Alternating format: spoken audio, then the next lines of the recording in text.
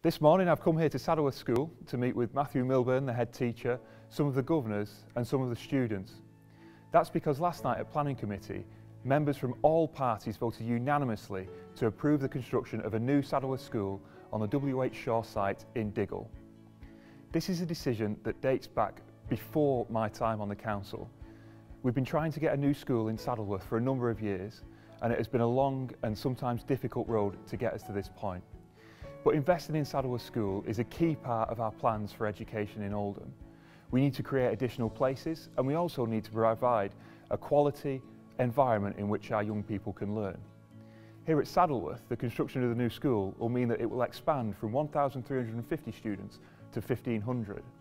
And the decision that was taken last night will still need sign-off from the Secretary of State. And whilst we're not going to prejudge that, we're hopeful that we will see approval.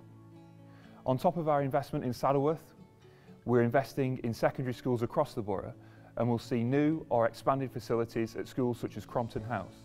And that's a £30 million investment across the whole of Oldham to improve facilities for our young people. In Oldham, we're ambitious for all of our children.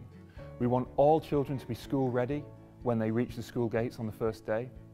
We're investing in the new facilities like we're planning to here at Saddleworth, and we want all of our schools to be good or outstanding by 2020 to provide those good places. And Saddleworth here is already rated good by Ofsted on all measures.